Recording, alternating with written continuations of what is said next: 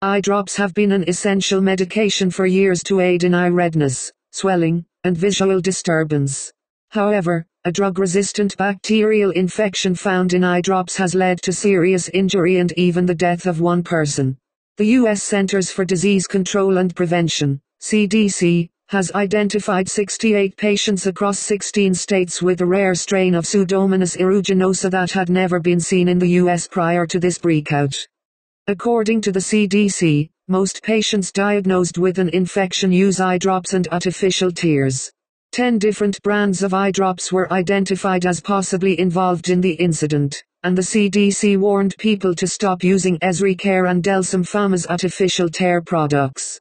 In February, Global Pharma, the Indian company whose products are distributed by Esricare and Delsum Pharma, had to issue a voluntary recall after an official recommendation from the U.S. Food and Drug Administration, FDA. Symptoms of the bacterial infection include yellow, green discharge, discomfort or pain, redness, blurred vision, and sensitivity to light. Last week, a Florida woman sued the pharmaceutical company, alleging that she contracted an infection after using the product, and doctors had to remove one of her eyes. Her attorney blamed the infection on a lack of preservatives in the eye drops.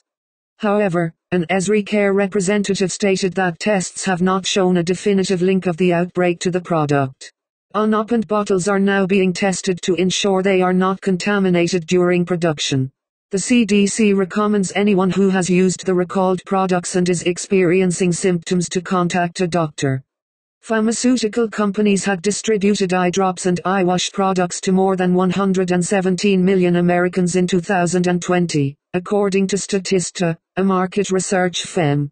The latest outbreak shows that medication recalls are essential, and medical practitioners and patients should take the necessary precautions before using any product, especially medications that are directly administered into the body.